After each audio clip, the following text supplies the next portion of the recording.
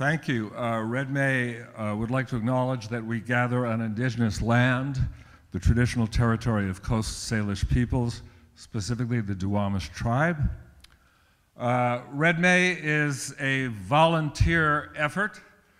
We put on 44 events over a whole month. We bring 19, 20 speakers into town, and it could not be done without a lot of people who put a lot of time into it.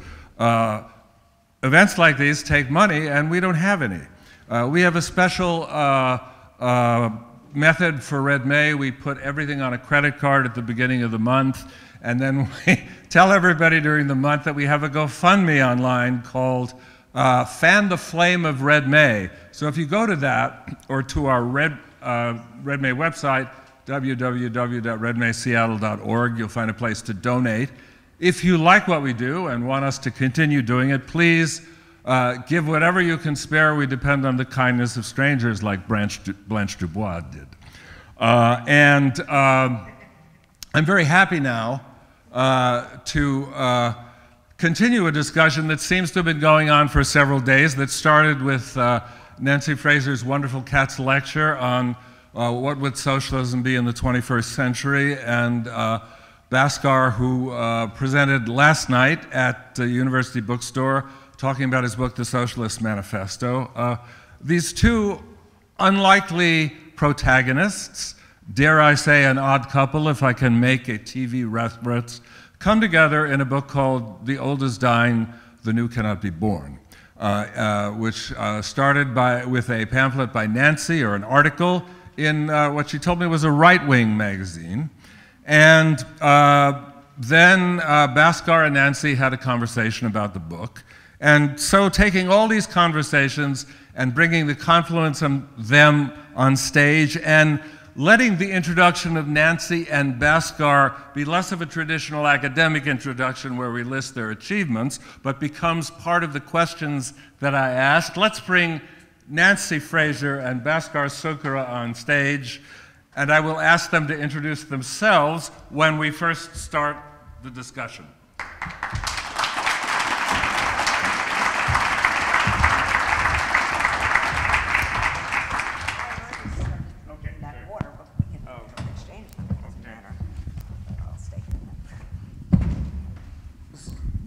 So let me frame this in a kind of obvious way. Both of you come from different generations.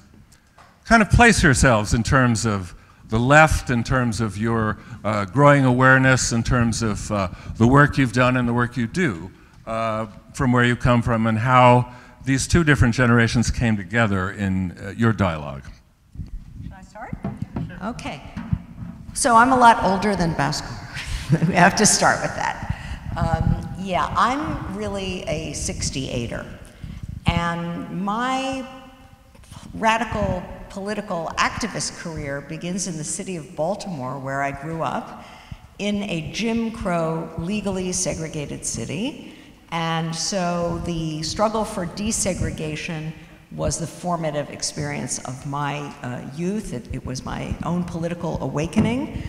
And when I was in junior high and high school. And I followed a path that was very common in my generation, graduating without leaving anything behind, from civil rights to anti-Vietnam War, anti-imperialism, to a kind of Marxism, a new left variant of Marxism that was, highly unorthodox, that was very concerned initially with race and empire, and soon, like everyone else, discovered feminism and so on and so forth. And I was saying to Philip in the car that I don't actually think any of my fundamental ideas have changed very much since those days.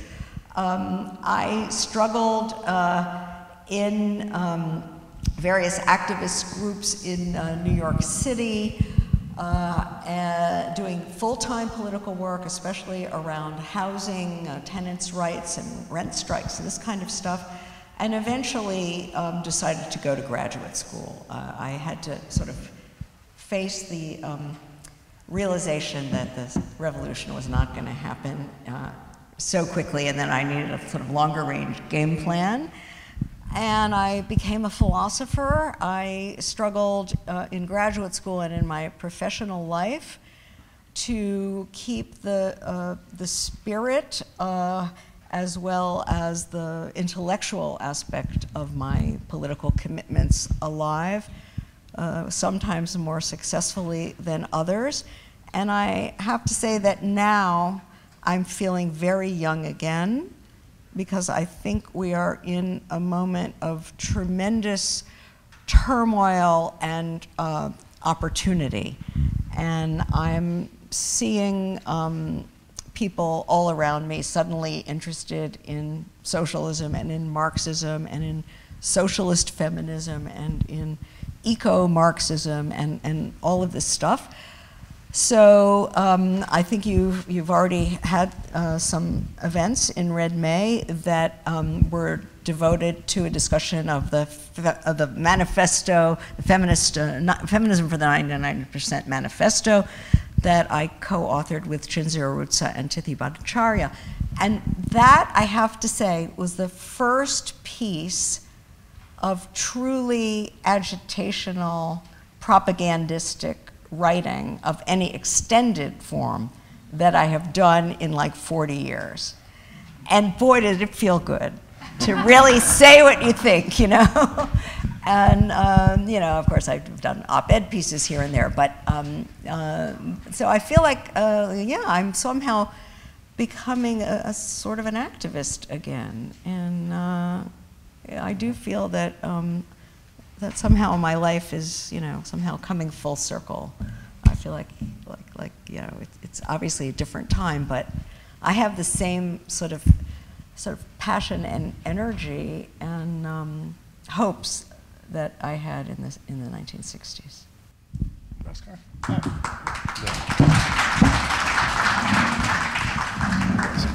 So, oh, there we go. Our hopes have already faded. Yeah.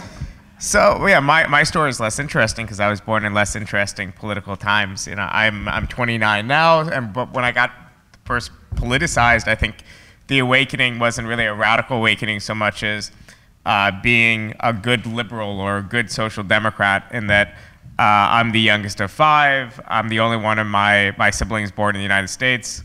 I got the chance to go to college. Most of my 3 older siblings didn't get the chance to go to college. So I saw how much of life were kind of just accidents of birth. And it's pretty hard not to see the way in which having access to good public goods, the privileges that come with having an American passport, a million other things, you know, played a role. And I guess I was just a strong defender of the welfare state. And from that point, I had developed kind of an intellectual interest in Marxism, reading all sorts of, you know, thinkers, from Ralph Miliband to, I read, when I was like in the 8th grade, I read the 3-part Deutscher trilogy of Trotsky. You know, things that were not a common form of politicization. So I guess you could say there was this organic politicization around defending and believing in social goods, goods that in the United States we do have in a sense, but it's very much limited to suburbs and other places where property taxes fuel public goods. You know, my parents were clever enough to rent, which was was a little loophole around that. But I saw that, the anti-war movement. So there was this organic part of it, but a lot of it was the randomness that comes from kind of middle-class politicization, which is you know, luckily I didn't pick up a book by Ayn Rand or Milton Friedman or something like that first. I actually did. You did? Yeah. I had that Rand phase. Really? Okay. Okay, yeah. I had a syndicalist phase for about 6 months because I was reading about the Spanish Civil War, and I was just like, I didn't know what happened. So it was kind of like, the history was very exciting for me at the time until I got to the end, and then I saw how depressing everything was. It was like having a very, I have one friend who, you know, doesn't follow much history, and he was really into the movie Valkyrie because he had no idea Hitler wasn't killed in a coup. Anyway, that was a reference to a Tom Cruise movie from about 12 years ago. I figured, you know, connect with the kids somehow.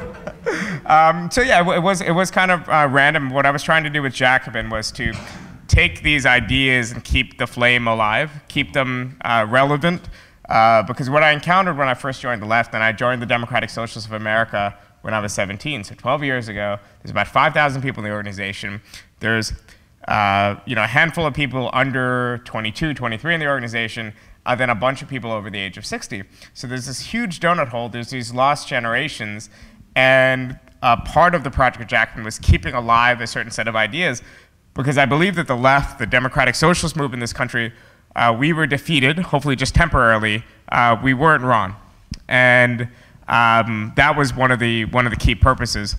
And in my mind, this was a project of renovation, of survival, of keeping this flame alive that I thought was going to last 20, 30 years or something like that until it was useful. I actually did an interview with New Left Review in 2014 when I said kind of the goal in my life was hopefully by the time I die, meanwhile I was like 23, 24 when this interview was coming out, there'd be like a socialist movement that comprises like 5% of the country. I think that's something we could probably achieve in the next 5, 10 years now.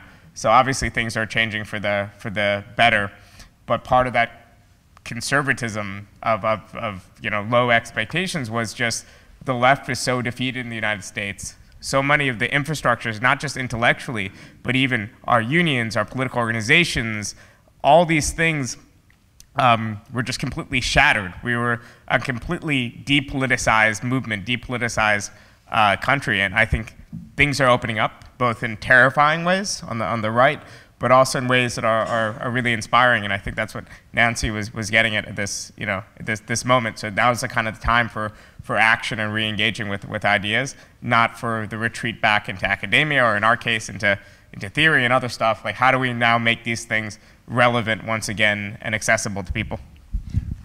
So one of the things that fascinated me about this partnership was it brings together two aspects that are separated often, theory and practice.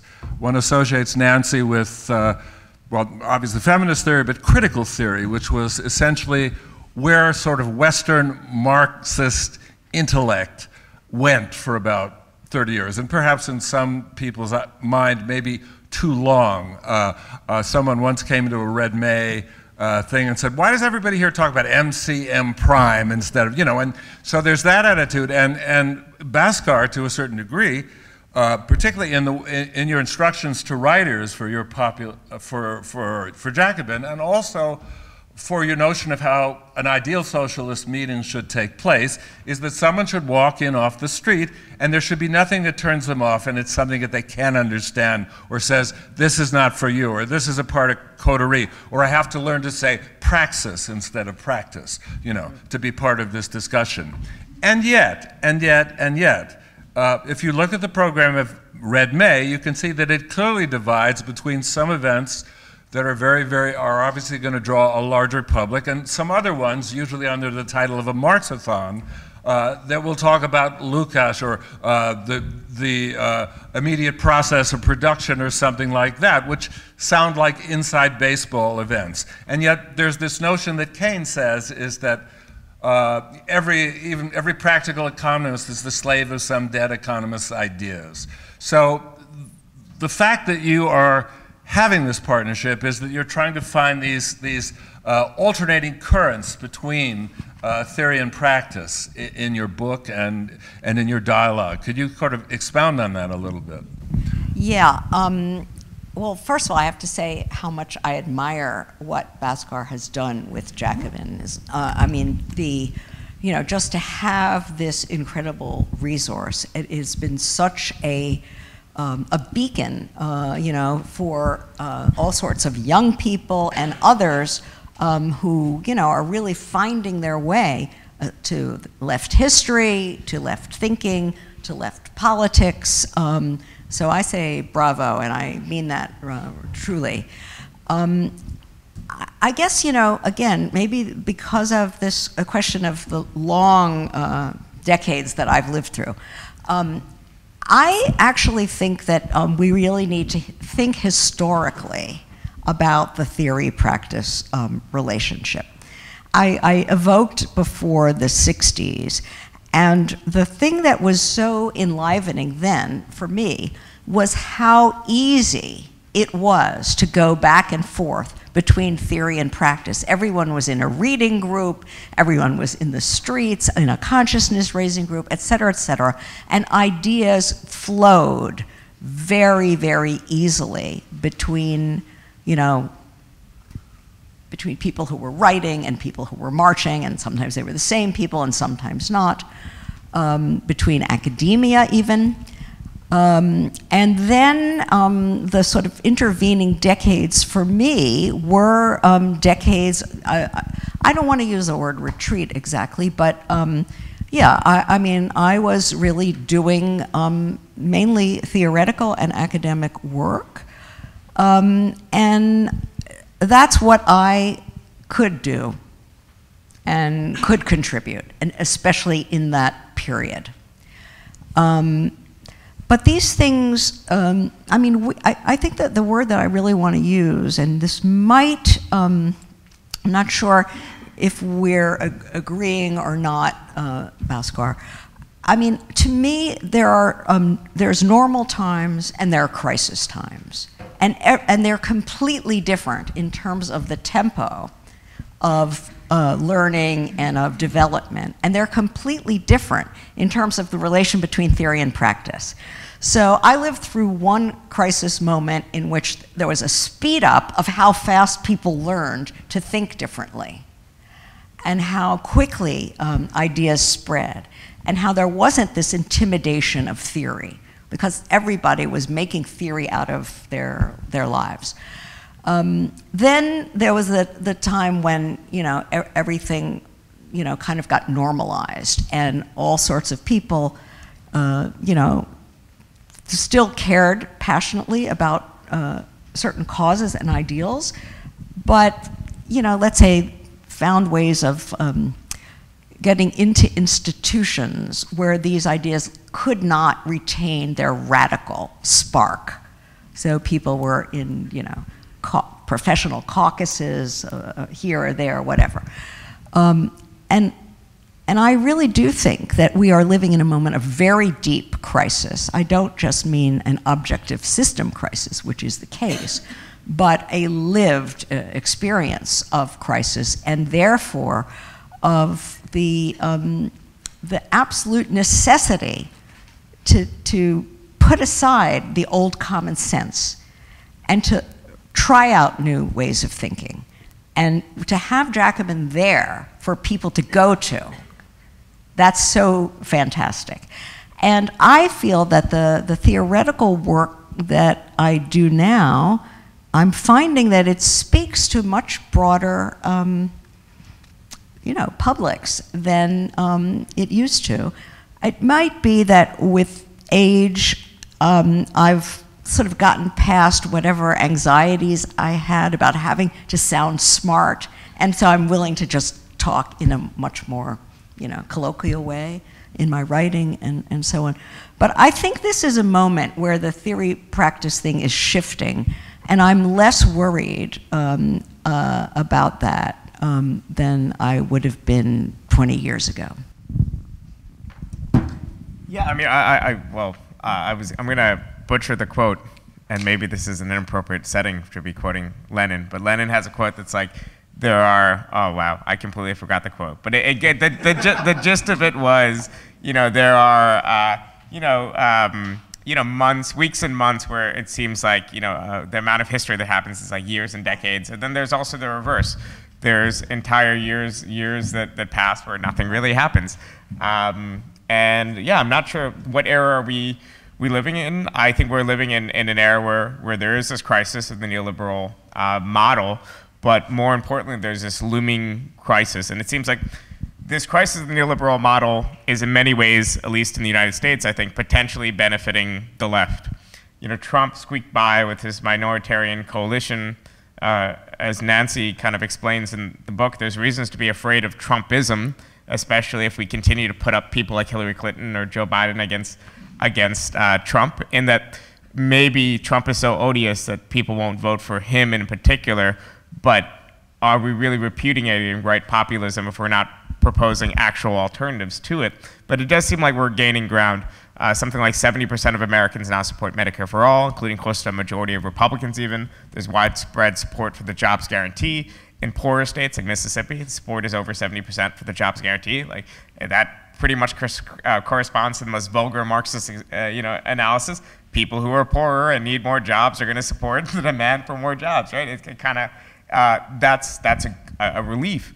But we have this looming crisis of climate change, which is going to speed things up even more, but in a way that probably benefits the right, because we benefit from the idea that there's enough to go around, that in fact we're living in these wealthy, abundant societies, and people are working hard to contribute to these societies, and they deserve more.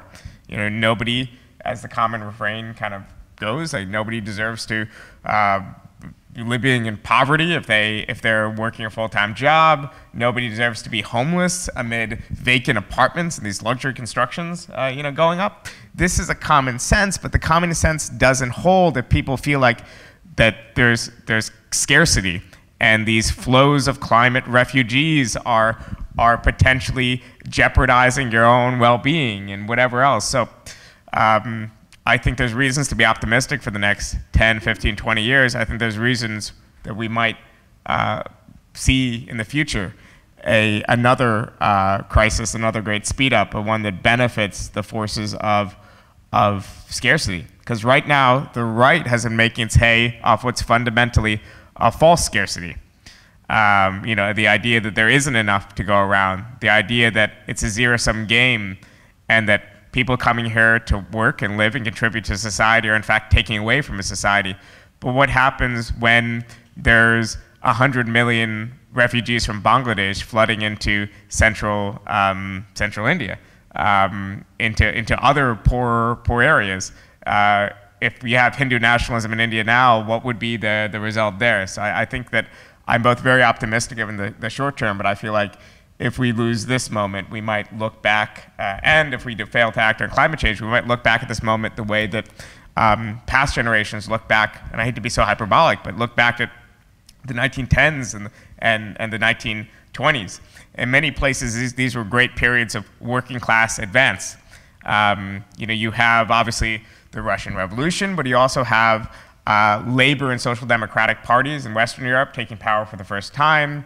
You have radical movements for democratization in parts of the world that were still autocratic countries. You had the fall of monarchies. You had, even in Germany, we think of Weimar as a disaster. Of course, it's not the solution that maybe Rosa Luxemburg and Liebknecht wanted, but it was still a republic governed by social democrats in a land that was just a right-wing monarchy.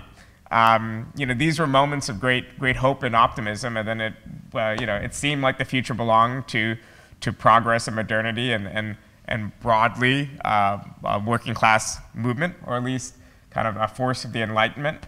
And regardless of what we think about the authoritarianism that was represented by what the Soviet Union became, the Soviet Union, at least in theory, represented something quite different than the authoritarianism of the right. So I guess for me, it's can we take advantage of this opportunity, because I think the real speed up will happen if we fail. And I vacillate between being excessively optimistic and excessively pessimistic. So the name Gramsci circulates in this book, around this book, in the presidential campaign. Maybe some people know this here, but Pete Buttigieg, the candidate, is the son of the translator of Gramsci's prison writings that Columbia puts out, the 3-volume translation. That's the best. Is it Buttigieg? Yeah, I think you got it. No? What? I knew the father very well. So how do you pronounce it? Buttigieg is how he Buttigieg. Okay. Even though he seems less a Gramscian than one of those Italian wheeler-dealers, gelati liberals at the time, who were keeping things going. But this notion of living in an interregnum, the idea that you're caught between two reigns, one that sort of hasn't finished but is dying, and the other one that's coming. what do you think is dying now? I mean, it's obvious that the centrist Democrats are simply a bunch of cadavers. That, you know, that when they bring out Biden to run, I mean, literally, he even looks like a cadaver. The ideas are cadaverous. You know, as I said, they fall asleep at night and they wake up in the morning and think they have a new idea, and it's one they had last week, which they've forgotten about. I mean, it's really, you know, there's no way it can connect to anybody. And yet, you know, the good ideas that are coming in don't seem to have vehicles yet to propel them forward, except people like Sanders, who are at least the point where democratic and socialist energies enter the political sphere, which of course we're going to try to make extend as far as it can at this particular juncture. How can Gramsci, you talked about good sense and common sense, for example.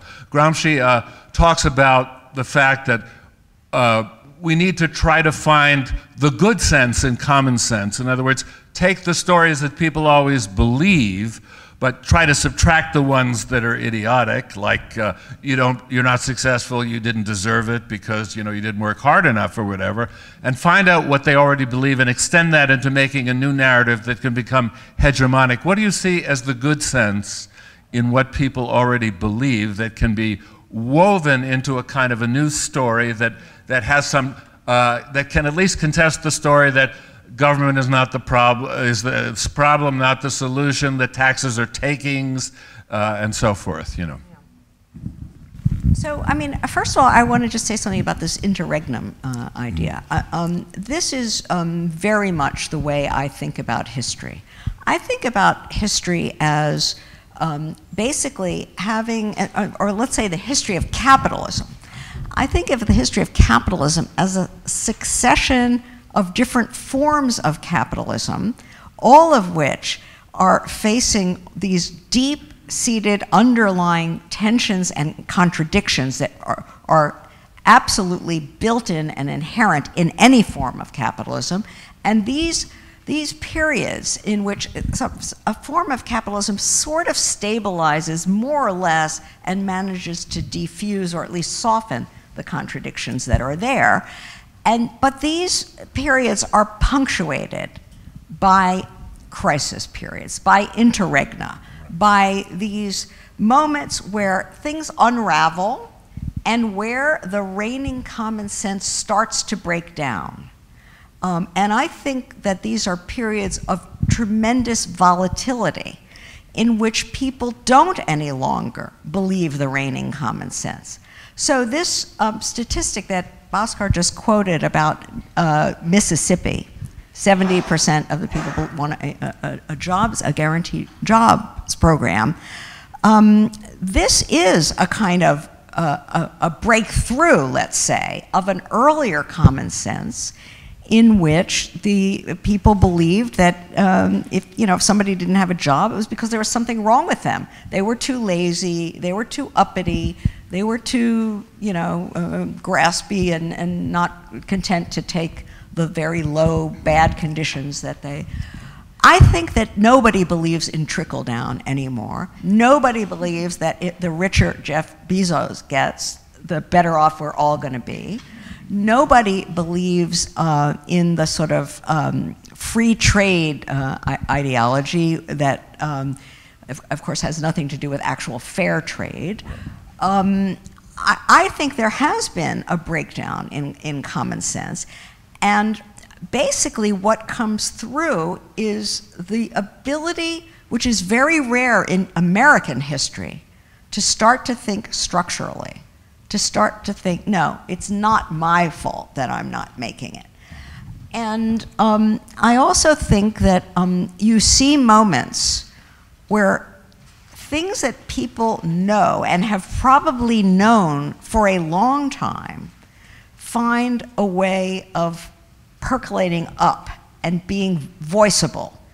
I'll tell you the word that I think is so powerful that Sanders used in 2016 and that Trump then copied is the word rigged. It's such a simple word. The system is rigged. The economic system is rigged. The political system is rigged. Everybody knew that somewhere deep down. but it's like, you know, suddenly someone says the emperor doesn't have clothes. And so I think there must be a lot of this kind of good sense there.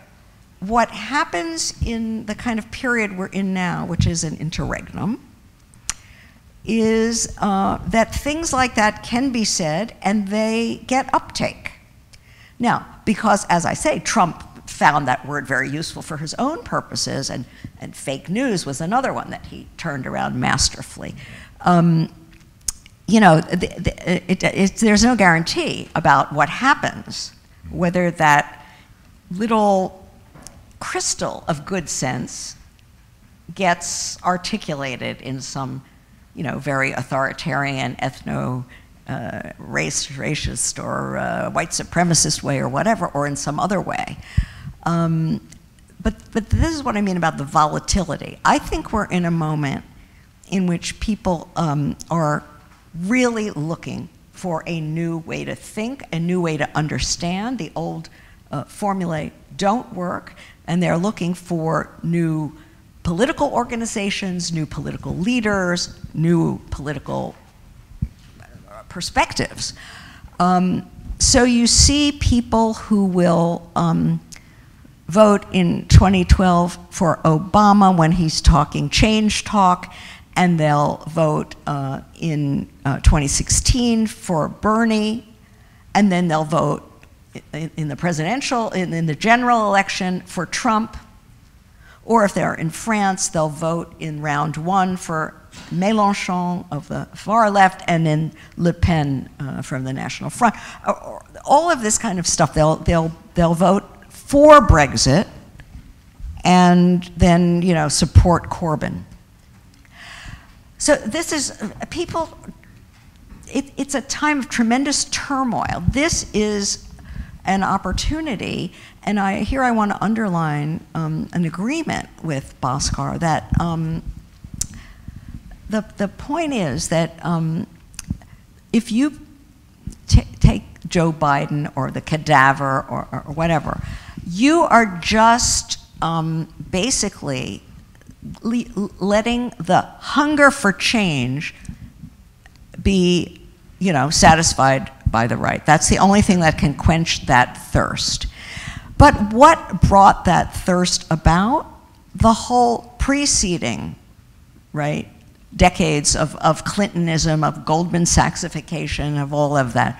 And you go back to that, restore the status quo ante, that's just tightening the screw further and leading to more Trumps, worse Trumps, et cetera, et cetera.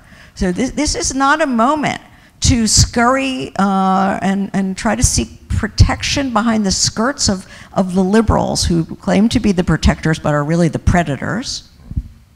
It's a moment to really go to the left. So I'll give you a lead in here. Nancy says, yeah, I think it's it. Nancy says people are hungering for something new. So your job in Jacobin is to persuade them that socialism is something new, right, and not something old that didn't work, that's cadaverous in its own way. How do you do that? Well, I think a lot of what we do speaks to people's common sense in that, so it doesn't necessarily have to create a new common sense in any kind of Gramscian sense. Why am I saying sense so much? What it does is, I think the core of our popular message to people is that it's not your fault, and that's a very powerful and simple message. Americans have been taught that all the problems facing them are the result of some sort of personal failing. If you have medical debt, maybe, you know, you should have eaten healthier, or, you know, practice yoga, or, you know, kombucha, or whatever that is. I haven't had it yet, but, you know, I hear it's good. And, you know, I think telling people that, listen, you're doing the best you can, you're following the rules, you're working hard, you're trying to look after yourself and your family, you're trying to do good things in civic life. Look what happens after Hurricane Katrina, look what happens after every disaster. The people donating blood, the people donating their money are the people who don't benefit from tax write-offs. So to tell people that in fact, generally you're being virtuous and you're doing what you can, and the reason why you're getting behind, you're still failing, is because there are people benefiting from the precarious, shitty situation you're in, and those people, in the language of Sanders, is millionaires and billionaires, and not minorities and immigrants. And in fact, we could take on these people and find social solutions to many of the problems that you're facing. We can't solve all your problems. We can't solve your heartbreak at some level. You know, we can't, but we can make sure that you can see a doctor without worry. We can make sure that you have these certain things. So I think the people saying it's not your fault will always have an easier case than the people saying that, you know, this is some sort of individual failing. And it's not just among liberals. It's also among a lot of conservatives, especially some of these anti-Trump conservatives. Like if you read National Review and the way the reviews of Hillbilly Elegy and these other books in National Review, or even Hillbilly Elegy itself, you see the kind of vitriolic hate that's directed at you know, white, poor, and working class people too. A lot of the cultural poverty tropes that were perfected and still are lobbed constantly against black Americans are now also being used to some of the most de-invested and devastated, predominantly white, you know, working class areas in this country. So I think our message is it's not your fault, and our message to our audience, which isn't what it should be. I mean, I really do appreciate your praise, but with Jacobin, we're reaching, let's say the rest of the largest Marxist outlets in the US were reaching 10, 20,000 people. We're reaching like 1 million, which is pretty good. But Breitbart and these other venues are reaching 20, 30, 40 million people. Wow. So our core, though, is to tell people that there's all these injustices and the system is unjust. That's like point one. And our other premise, and this is the hardest part to break through, is saying there is an alternative. And I think we've convinced people, not we, but like the movement as a whole, convinced people that there are some reforms that are viable and possible. I think we need to eventually go further and say it's not just these reforms, but in fact, we can replace the system as a whole and govern society on a different basis with a different logic. I think that's maybe a struggle for the decades to come, but you know, at core, our message has to be simple enough and repetitive enough, and that's been the glory of a lot of what we've seen with the support for Sanders, is that he's been saying the same damn thing since 1970. He has the most simplistic vocabulary of any presidential candidate, more simplistic than Trump. It's repetitive. If you go to his rallies, he doesn't even have to speak the end of his words, because it's like a concert. Shut up and play the hits. You know, people just are finishing his sentences. I think that's a good thing, and it's not demagoguery if it's right. So let's talk about the idea of destroying the notion of meritocracy, which is like the fundamental. It's in every one of Obama's sermons. You can believe that the system is rigged, but not even question why, for example, basic rights of shelter or food should be subject to competition, where the winners, even if they start at the same starting line, get to eat and the other ones don't. But somehow that's sunk in very, very deeply because of 40 years of neoliberal rationality, where the notion of competition all the way down is supposed to bring out the best in everything. There's a book, which you probably all know, by Jennifer Silva called Coming Up Short, where she basically interviews the children of working class families, all of whom lost their good, stable jobs at auto companies and manufacturing jobs, and who haven't been able to make a go of it, and yet they all blame themselves without exception. They weren't paying attention in class. They didn't take enough, when they got home, they didn't take enough skill-type courses to make them better for the employment market, you know, or they took opioids or whatever, you know. And it's very, very hard to even get out of that. How do we deep six meritocracy forever and take it away from, take competition away from things that shouldn't be competed for, but should just be given, should be gifts? Well, first of all, I'm really glad you brought up meritocracy, because that's the other side of the self-blame. It's that those who who end up unemployed or poor lack the merit. And the other side of that is that those who are in the corporate boardroom deserve it because they are the meritorious ones. Unfortunately, meritocracy, I think, became the sort of default view of what equality meant for most of the social movements, or at least the mainstream currents of the social movements in this country. And I'm thinking of liberal feminism and liberal anti-racism and the sort of conventional centrist wing of the LGBTQ movements and so on. I think that we somehow lost our sense of what actual social equality means and what it requires, and think that it's good enough if women of the professional managerial class can achieve the same positions and pay as the men of their own class. That's sort of basically this degeneration.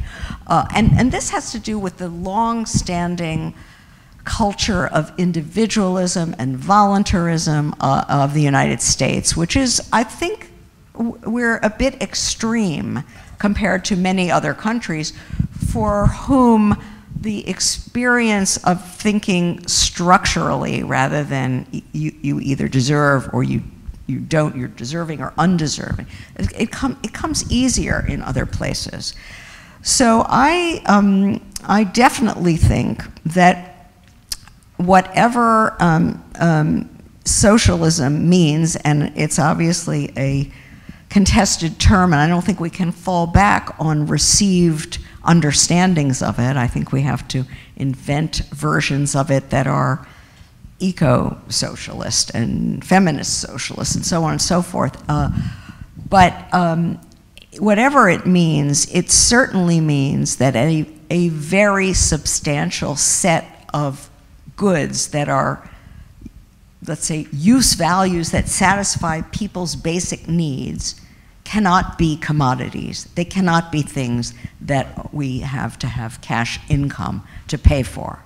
So I'm talking about an enormous expansion of public goods in terms of housing, in terms of food, in terms of transportation, in terms of education, healthcare, shelter, all of these things that are, the sort of fundamental baseline of what you need to live a decent life. I believe they should all be completely decommodified.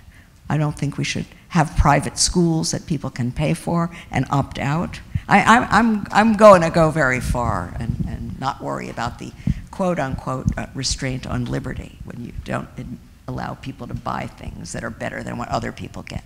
Maybe we should start by asking our legislators and presidents that their kids have to attend public schools, that they have to have the same health care that all the American people have, and so forth, to make them less aristocrats and give them an incentive to make things better. But Bhaskar, you can see I'm obsessed with that. I keep coming back to that. Okay. No, that's.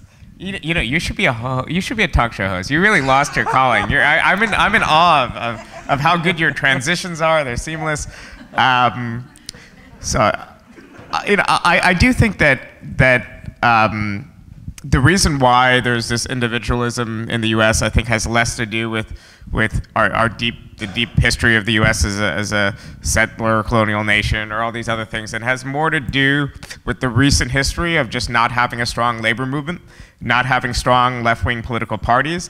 So in other words, we haven't actually presented people with collective solutions, a collective kind of action as a viable choice. So of course the way they're going to survive is by individual gumption, initiative, whatever else, asking your friends and family for support.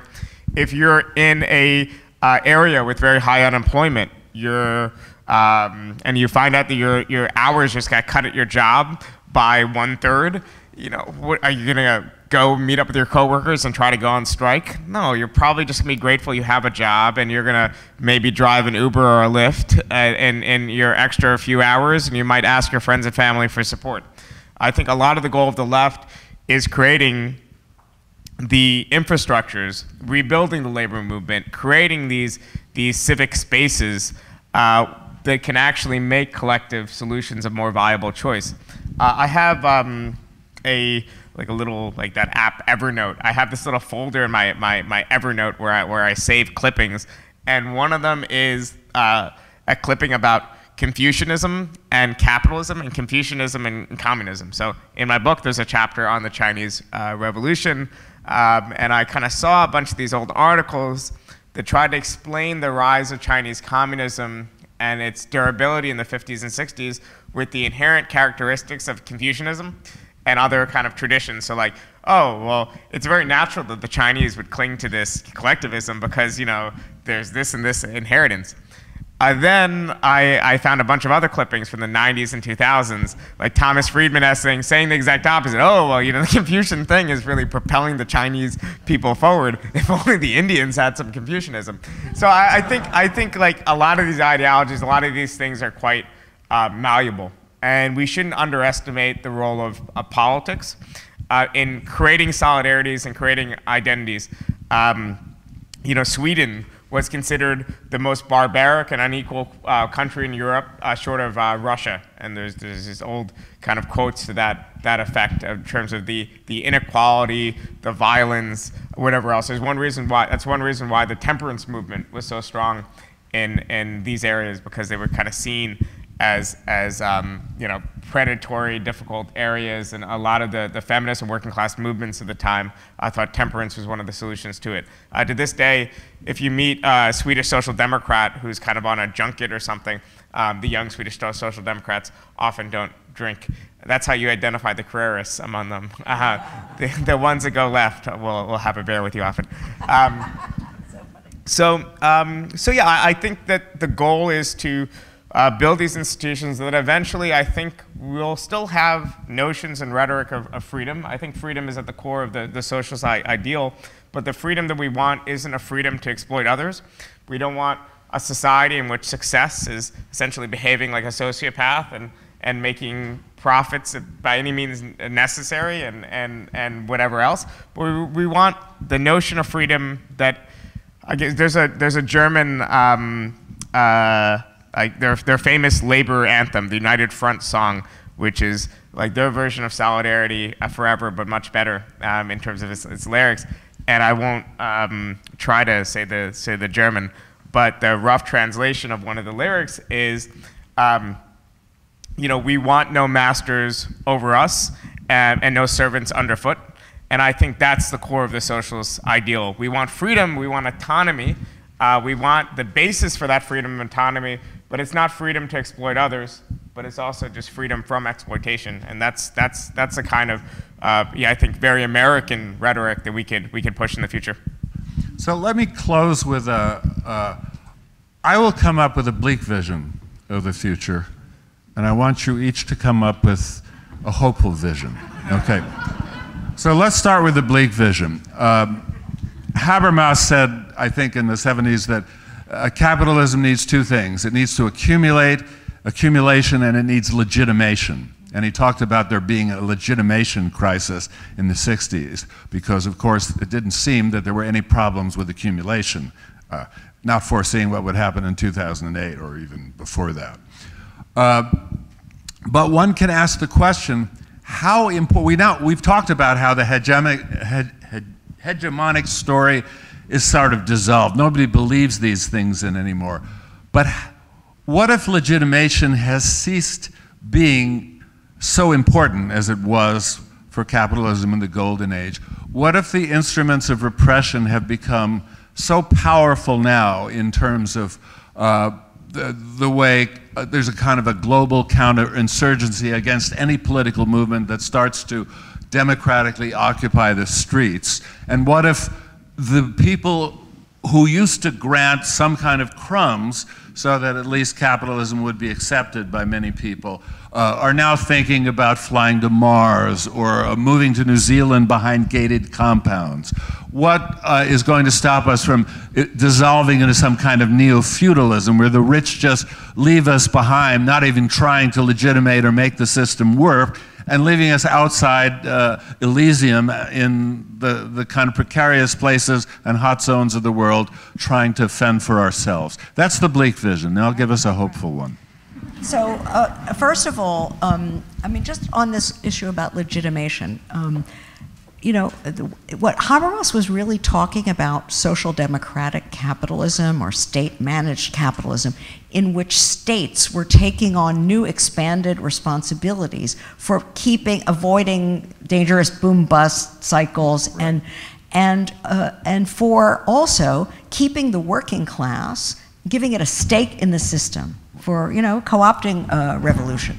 So it's because governments were expected to do more that governments needed legitimation. And then the question is, if what they're doing didn't work, then people throw them out. Now, the interesting thing about our form of capitalism, neoliberalism, and this is a question, do people still expect more from their governments? Or have they bought the story that the market is the way to go? I mean, in environmentalism, lots of people think, we just need carbon trading. We don't need like carbon taxes or these coercive things that governments do. So we have a different problem than legitimation. Legitimation can become a problem if people already expect more from government and then it doesn't deliver. But if we've gotten to the point where lots of people just don't even have the memory, the historical memory of having those expectations, then we're in a different ballgame. And I think the scenario that you described is an absolutely possible scenario. I think that if there is no, I mean, let me put it this way. I could see 3 possible scenarios developing. One is yours, and that is just some kind of truly regressive, you know, deeply violent, repressive, yeah, you could call it barbaric, feudal, whatever. That is a real possibility. There's no question. Another possibility, and this I'm really agnostic about, is whether capitalism is capable of reinventing itself in some new way that, at least provisionally for a number of decades, you know, puts itself together again, as it did in the 1930s or in the post-war period. New Deal. Is there some new thing that they can dream up? And I have to say that you can't give a fast answer to that question, because capitalism has proved tremendously creative in its history. It has reinvented itself time and again. It solves one problem, and of course then it brings about another one, and then somehow miraculously it seems to solve that problem. This doesn't help the people on the short end of the stick, but it actually keeps things going. So I can't rule that out. The third possibility, though, is the one that we want, and that is a genuinely post-capitalist or socialist society. And I think I might have a slightly different time frame in mind than Bhaskar does. I think that, because I think we are in what historians would call a general crisis. It's not just an economic crisis, it's not just a legitimation crisis, it's not just an ecological, but it's a sense in which the whole social order is unraveling. And all of these various forms of crisis accumulate and converge and overdetermine one another. So I think if there's going to be a transition to socialism, that it's not going to be something that goes slowly by gradually winning more and more people over the next 50 years or something. I think we've got a window now of, I don't know, look, crises can fester for a long time before they get resolved. But I sort of feel that you know, it's not a long window. I'm looking for a genuinely revolutionary situation to develop. I think no one can predict this, but I think that we're talking about seizing control over the social surplus that capital is constantly praising itself for generating, and even Marx praised it for generating. I think we're talking about a really redesigned relationship to nature, a redesigned relationship between economic production and social reproduction. I think we're talking about deeply extending what we mean by democracy and getting it out of some little thing called the political sphere, where, you know, all sorts of major questions are already off the agenda. And so this is a major revision of the basic shape of the social order. And I don't want to wait and see if capitalism can figure out some solution, because the barbarism threat is real. Yeah. So maybe it's socialism or new capitalism or barbarism instead of the old just the two. But still, the clock is ticking. Bhaskar, give us your... well, I would say the optimistic part is just we are living in a world that has been, it's not the worst of all possible worlds. It's been tamed and it's been influenced by self-conscious interests in the movements in the interests of the vast majority. The last 150, 160 years of the workers' movement has not just been a litany of defeat. God, if you believe in God, rested on the seventh day. We hit the sixth off, and that's because of the labor movement. There's been profound limits that have been placed on the ability of capitalism to exploit. When the labor movement was first formed, you had child labor, you had no restrictions. The great rallying cry of the martyrs of Haymarket, and later that inspired the creation of the Second International, these first mass workers' party, was around the 8-hour day. Obviously, we're seeing some of these gains erode, but it does us no good to say that they didn't exist. We are living in societies that have been fundamentally humanized by the efforts of the labor movement, by the efforts of communist, socialist, and social democratic parties, by the efforts of feminist movements and anti-racist movements. We're living, I think, amid not just our defeats, but also our victories. And that should inspire us to demand deeper and more profound changes. But I think we have to keep that in mind. Now, I think all the changes, the kind of new dynamics in capitalism that arose in the post-war period, even with these other programs like the New Deal, they emerged because of the threat that came from labor and because of the self-conscious organizing of labor. In some cases, the welfare state wasn't constructed by capitalists. It was constructed in spite of the resistance of capitalists by social democratic parties.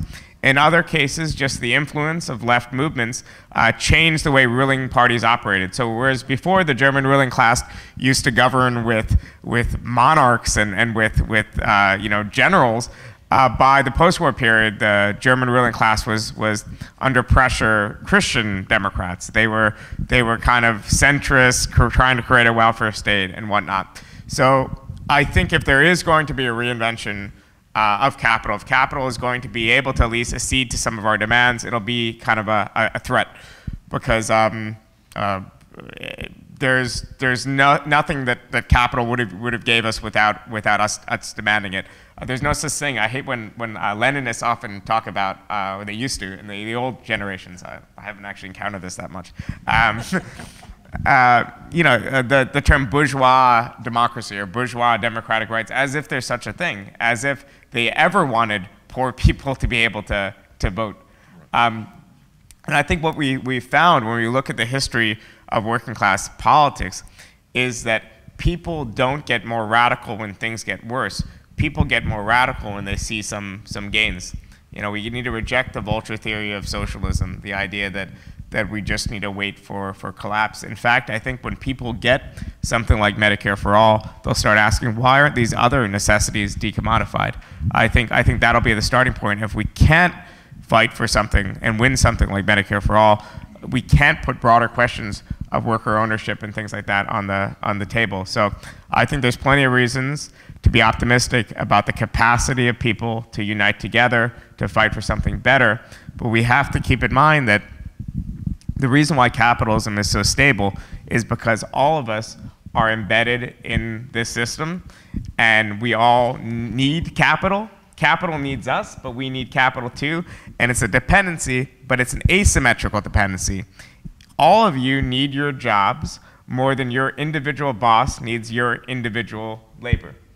That's why we need to band together collectively to figure out how can we collectively withdraw our labor power, how could we collectively create disruptions so it becomes more rational for capital to agree to environmental legislation, because it's a lot better to have a carbon tax than to have production halted and disruptions on the street and whatever else. But I guess the thing that I cling to is less the old Marxist belief in the inevitability of change moving in our direction and so on, but I cling to the idea of people being inherently rational. At the very least,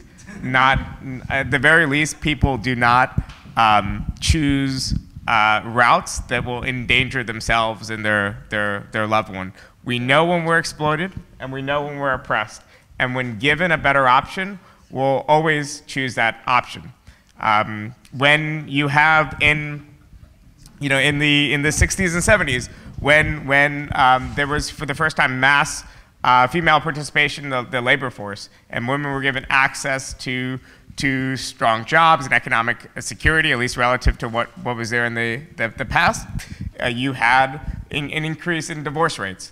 That wasn't because of just the influence of feminism, just the influence of leftist ideology. It was because people now had the ability to leave bad situations, and they now had the independence to do so. I imagine we might see the same thing if there was Medicare for All, and people weren't tied to their spouse's health insurance policies and things like that. That to me is proof. People are capable of choosing the options once we present them. And our goal as leftists, I think, is to create the infrastructures of dissent that make collective action a more viable choice for people. Thanks very much. Let's give them a hand.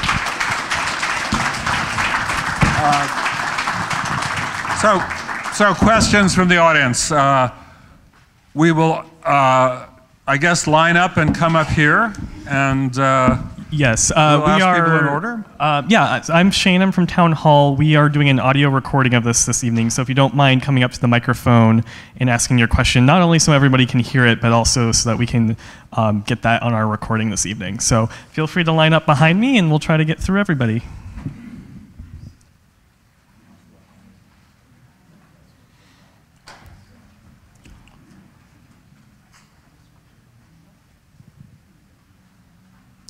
I see people wending their way up to the microphone.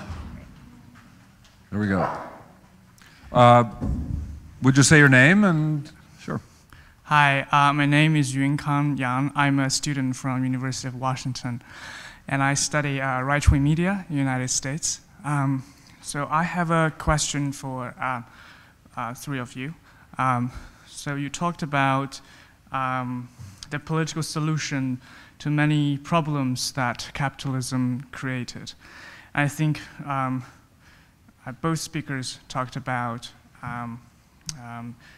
empowering ourselves by engaging in collective action or forming collectives. I wonder how much of this political solution is solved, is within a national bound, or it is on a global scale. Well, for one is because the expropriation, or capitalism's expropriation, exploitation sometimes happens in the global south along the racial lines, etc. And it seems to me that it's very much a global problem. And the other issue is Professor Nancy Fraser talked about it the other night, that maybe we should have a democratic control over how we use surplus value. that business created in the United States. But still, there is a lot of globalization, going on, and there are, of course, many other more business-friendly countries. If this political solution comes true in the United States, business may just move outside to other countries. So that could be a problem. So I wonder, do you have any ideas in mind is there any viable global solution or mechanisms to solve this systematic crisis created by capitalism? That's a very good question. The notion of the unequal scale at which capital operates compared to movements which are all rooted in specific communities or countries. What do you think? Yeah, well, I think it makes sense to the reason why we organize the level of the nation state isn't because we love the nation states, because these are actually where we have democratic inputs.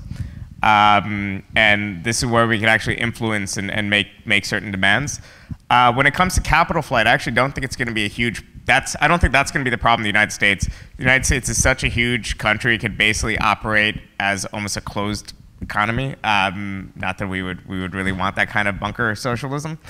And I think the real threat is that capital will withhold investment until there's more favorable conditions, not necessarily flee, if that makes sense. And that's one of the reasons why social democracy has always proved itself to be quite unstable in the long run.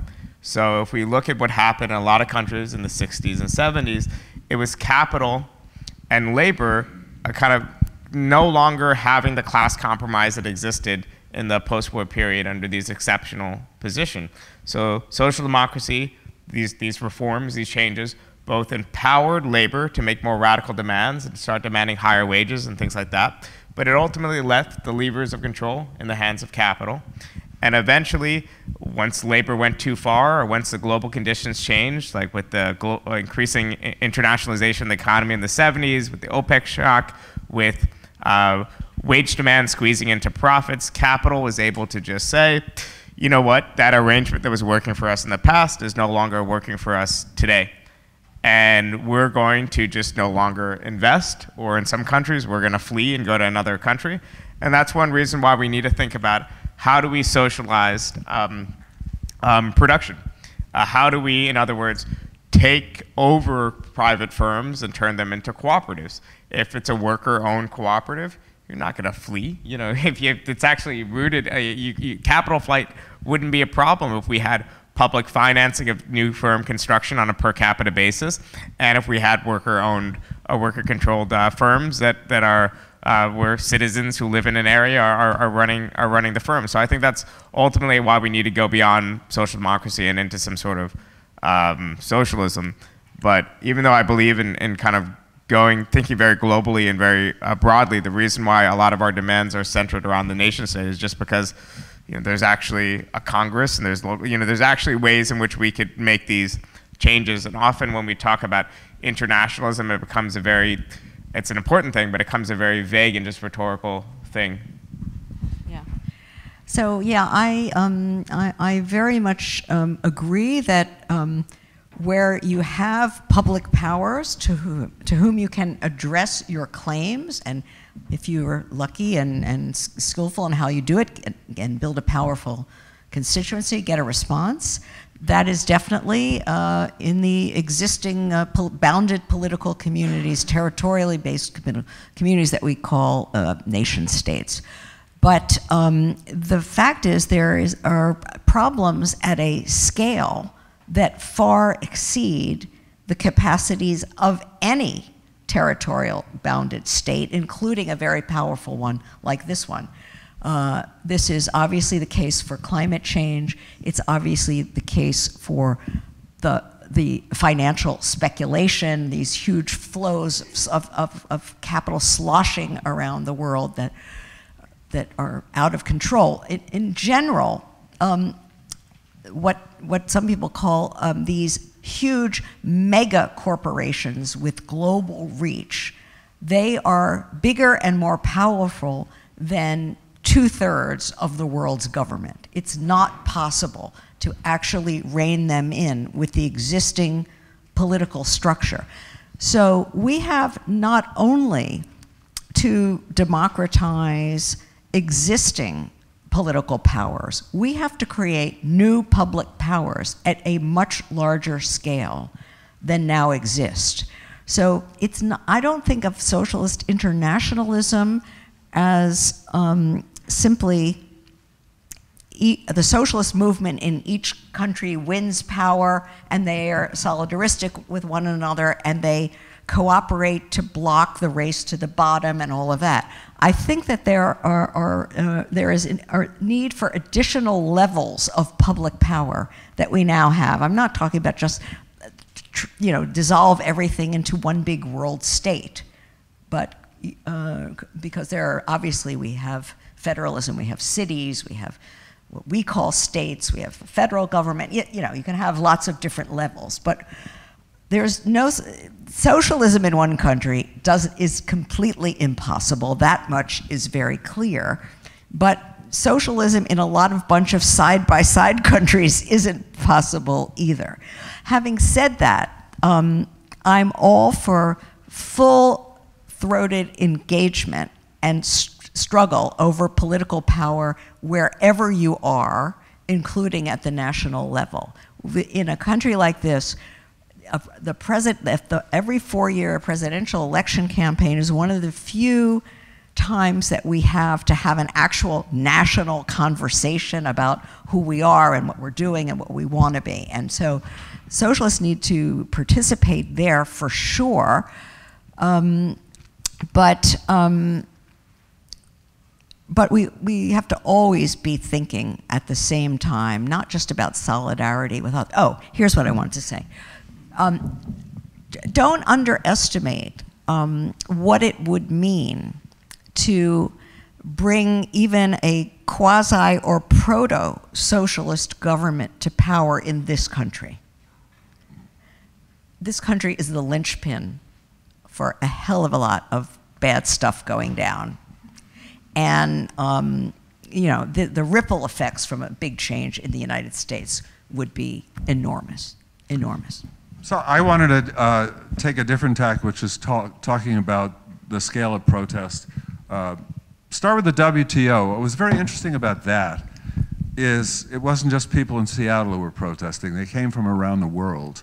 I marched beside some members of the French CGT, the Communist Union, who were wearing leather jackets, and also some French farmers. It was great, aside from the turtles. And it totally stuns the people. Madeleine Albright was on the phone screaming at Paul Schell, the mayor, call out the National Guard.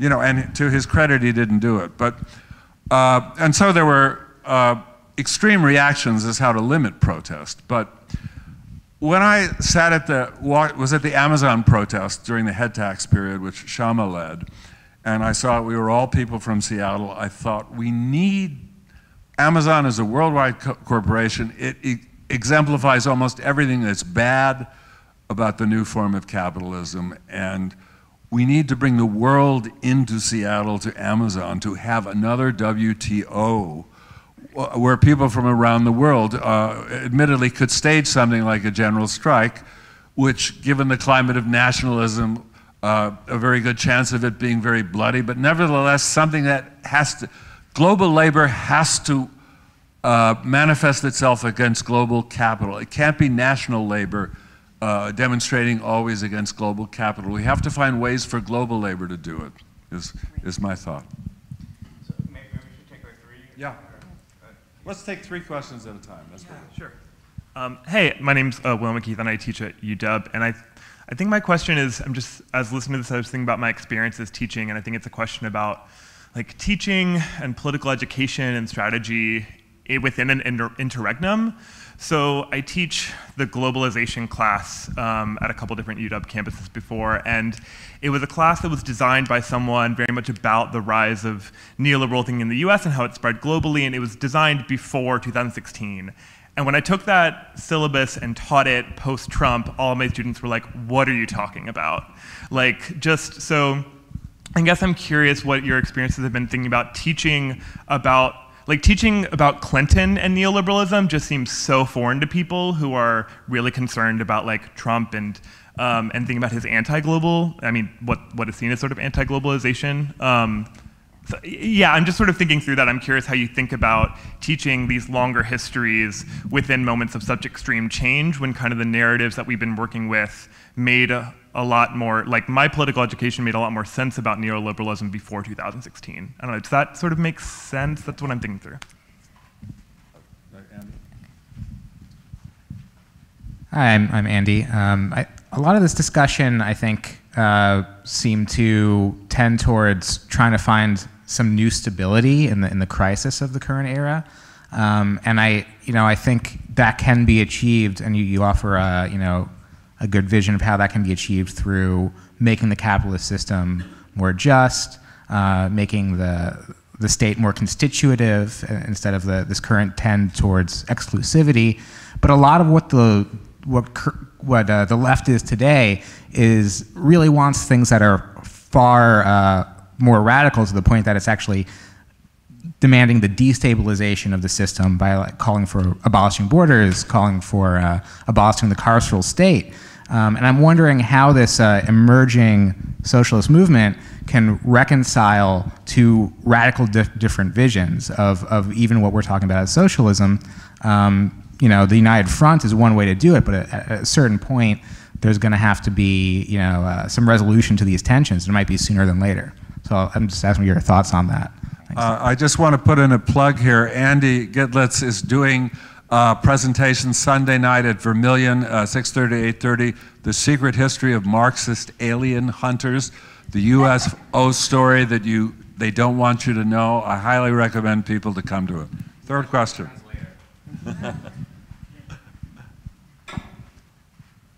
Hi, my name is Dina. I think I have maybe a similar question, which is just how do you transition people from thinking about reforms to our current system to a replacement of our current capitalist system? Great.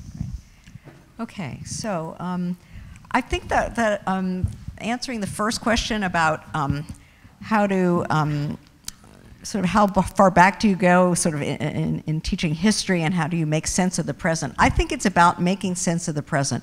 And I don't think you can understand Trump without understanding Clintonism.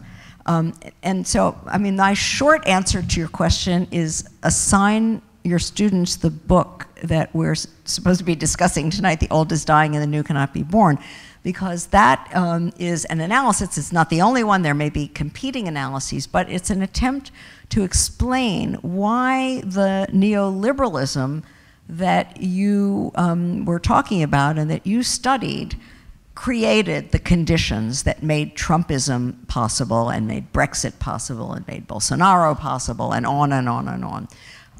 I don't think you can understand the present without that history. And that's because if this is the interregnum, what is it, right? What has crumbled that creates the opening? You have to understand that.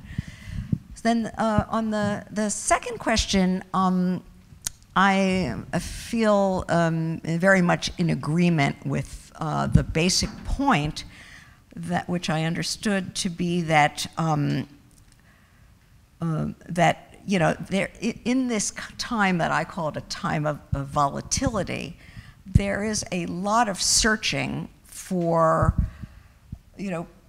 visions, for perspectives, for programmatic conceptions, and there's a great deal of even just among all of those who think of themselves on the left, a great deal of confusion, disagreement, and it doesn't all harmonize. We have people who are principled anarchists, and we have people who are communists, and so on and so forth.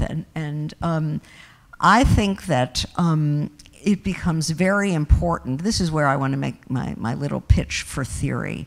I think it's really, really important for the left to develop what we used to call, in my day, an analysis. I don't know if that word rings a bell for you, but you couldn't get anywhere in the 60s if you didn't have an analysis. And okay, it might sound silly, but the point is we really need, at the level of basic education in the left and in everyone that we're trying to recruit, some very clear idea of what capitalism is, which many, many people really don't have a clue about. They know it's bad, but what exactly is it? And why are the people intuit that in a time of crisis, that it's not just that we have this bad problem over here and this bad thing happening over there and this one there, that there's something underlying all of this that generates all these things, not accidentally, but because of the real deep structure of the social system. We have to teach people what the social system is. We have to give them a picture so that they can see where their problems fit within this system and why they have them and why their problems look somewhat different from somebody else's problems over there the same system is also generating. I think this is the way you build an understanding of what it is we're trying to change, and then in the course of trial and error, experimentation, struggle, what works, what doesn't, you begin to actually develop a common vision. I think that's absolutely central. What was the third question again? Reform and revolution. Ah, yeah, that's a good one. That's a really good one. The old classic. Yeah. So there's no question in my mind that what we are aiming for is revolution, but that doesn't mean that what we're thinking of is like suddenly. Not everybody, but some disciplined minority of people gets up and storms the Winter Palace. That's not what revolution means. It means a deep structural change that is arrived at through a process of mass organization and mass protest that gets progressively sharpened and deepened and radicalized and becomes more and more infused with this systemic sense as things go on. People don't start there. They start with specific demands that address specific experienced problems. I'm very fond of Andre Gortz's idea of what he called non-reformist reforms. Then that idea is close to what Trotsky used to call transitional socialist program. And that is, you want to sort of distinguish between reformist claims that, if they're one, tend to sort of, let's say, end a cycle of protests, shut things down, demobilize, versus those that give people some victories and encouragement, but also point them to a deeper issue, to a more radical need, to the need for a broader struggle. So I think what we're looking for, as I imagine a revolutionary process, it is this process of the ongoing radicalization of demands that occurs both through the experience of social struggle and the learning of who you can trust and who your allies are and who might present themselves as an ally but is really not, and that, that the process of struggle itself is a kind of education in the systematicity of things and the need to change some very basic things as opposed to give me more of this or give me more of that or solve this local issue. Well, I agree with everything that Nancy said. Well, first of all, on the first question, her book, her pamphlet, is actually a wonderful case for the explaining Trump as a response to the policies of Obama and Clinton, and more broadly their parallels with, be it Schroeder or Blair or these other parallels internationally. But also, I think we need to keep in mind that Trump is a response, but is not a break from this system. A lot of these things, Trump's claim that he was going to break with some of these existing free trade architecture, or that he was going to break with NATO, like a lot of these things have turned out to be just completely false, which of course any leftist could have told you, but didn't seem to, I'm sure a lot of Trump voters didn't anticipate. On this other question, I do completely agree that that through the fight for certain reforms, we not only win good things in the short term, we not only improve the lives of people in the short term, which of course is extremely important, but also we build the capacities to fight for even more radical things in the future. These are the structural or non-reformist reforms. I also would even go further and say that I think that the road to revolution, the road to completely different kind of order and different sort of society, isn't separate than the road to reforms. We're fighting for a deeper and deeper decommodifications, taking out of the market of certain social goods. We're fighting for stronger unions, more militant unions. We're fighting for building the capacity of ordinary people to have more confidence that they could in fact shape these complex things in society, and they could have more of a say in civic life. You know, the aspiration that socialists have long had is that every cook should be able to govern. I see this as not a separate road, and I see the struggle for reforms today as potentially putting us on that path, as long as we don't pursue reforms by saying, oh, we all just should sit down at the table together, let's cut a deal, let's figure out what works for the health insurance companies, what works for the state, what works for working class people, and let's meet, you know, halfway. You know, that would be the type of reforms, taking grassroots energy and turning it into that would be demobilizing. But the types of reforms that I think Sanders and Corbyn are pointing to are far more radical than that. And what we need more than ever is a kind of socialism, a kind of radicalism that doesn't counterpose itself to people's daily struggles for dignity and for justice. So even though I believe in this kind of leap, and I believe that things will happen far faster than just kind of a slow march up the field, yesterday I used probably an ill-advised, I forgot to get your advice on whether it worked or not, kind of football analogy. And I'm a basketball fan. I'm actually mortified that I don't know who won that, you know, whether the Rockets or the Warriors won. Don't tell me. I'll find out on my phone. Important playoff basketball game, elimination game today. But I said that social democracy at its peak was kind of, you know, getting to like the red zone, you know, getting to the 20-yard line. Then after the rollbacks, you know, we were still further along than we would have been, but we're out of, you know, field goal range. But the march up the field isn't just a slow march up the field. You're not just running the ball, getting, you know, 3-4 yards every time. There's occasionally really big passes, and there's occasionally really big breakthroughs. And I think the struggle for political reform and consciousness is kind of like that. There are moments when you really leap and propel forward, but we need to prepare ourselves like it's going to be a long slog, and that means building the organizations, building the infrastructure that prepares people for spending their life organizing, fighting, spending their life, you know, fighting for these daily things in their communities, even though we both believe, and Nancy put it more eloquently than I ever could, that there's going to be a moment in the future when ordinary people who today don't consider themselves political are at the forefront of movements that are going to hopefully change the world. So social democracies at 2017 Seahawks get to the red zone but can't get it in. But no, I wanted to just give two historical examples for those questions. I want to talk about Franco's Spain for a second. Franco was thought to be a fascist, but he in fact was a Catholic integralist. His goal was simply to turn Spain back to the Middle Ages, which is a kind of astonishing goal. And after the war, he adopted neither capitalism nor socialism, but an economic system that he called autarky, literally cutting himself off from the outside world, going back to subsistent agriculture.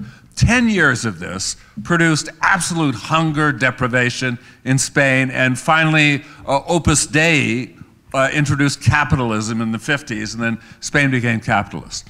The reason I mention that is nothing like that has happened with the right. When we look at Bolsonaro or all these kind of strange distortions of political manifestations, every single one of them cuts taxes for the rich, privatizes, deregulates. What happens at the base hasn't changed whatsoever, no matter the kind of strange, monstrous forms of political faces that they've taken in Trump and so forth. So what we'd have to say is that, as Nancy says in her book, it doesn't say it quite this way, but neoliberalism is a rationality that's compatible with many political forms, but it's going to keep going on.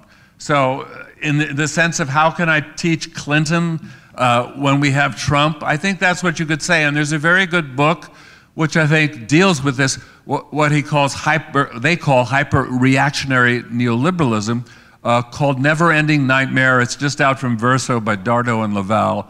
I highly recommend it.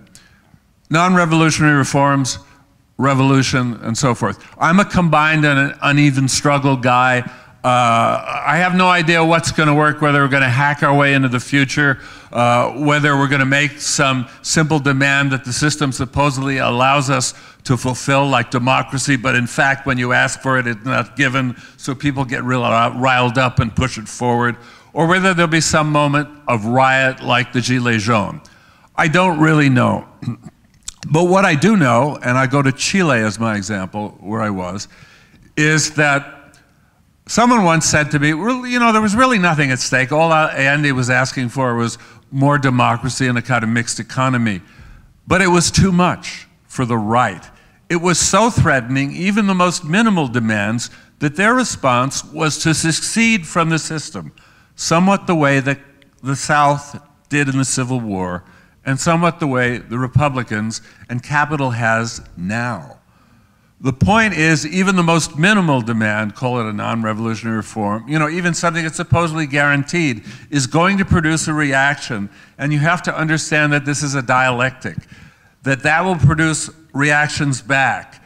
And so to say only that, you know, hey, we got to go after the Winter Palace, which, by the way, was kind of staged anyway in Eisenstein's film. I mean, it was all over by the time they went in the Winter Palace, but that there's some big military event that's a revolution is not true to the fact of what's happening. This is a process that will happen almost because capital is so fragile at the moment that it regards any demand to deliver anything at all as something that will give away everything. That's why Amazon slapped down the head tax. It wasn't that they couldn't afford it. It was that they thought that opened a gate, and at the end, you know, this point where we get subsidized by the state and we don't have to pay taxes is going to end, and then we won't be a profitable company, you know? So, you know, I wouldn't worry too much about reform and revolution. Those are the cross upon which the left crucified itself in the 60s and, you know, just pushed forward because we're going to get plenty of pushback. So that's my thought. Thanks very much. And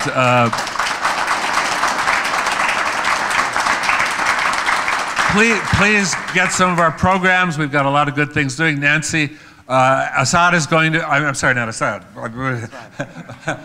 Bhaskar is going to be moderating a panel called Red State Revolt on the return of the strike and working class consciousness, the teacher's strike. Eric Blanc has a wonderful book about teacher's strike that's out from Verso, and that's a good example of something concrete and radical that's happening now that has really expanded from beyond the kind of craft union type strike. And Nancy has a book on capitalism where Christian Lotz is going to be part of the discussion. It'll be very interesting. And they're both at the bookstore tomorrow afternoon. And Kathy Weeks is a part of that, and Assad Haider. So I think we've got a great program tomorrow, and I hope to see some of you. And please line up and buy the books. They will be signed. Thank you again for coming out this evening. Again, we do have the books over to your left if you would like to purchase one this evening. Thank you.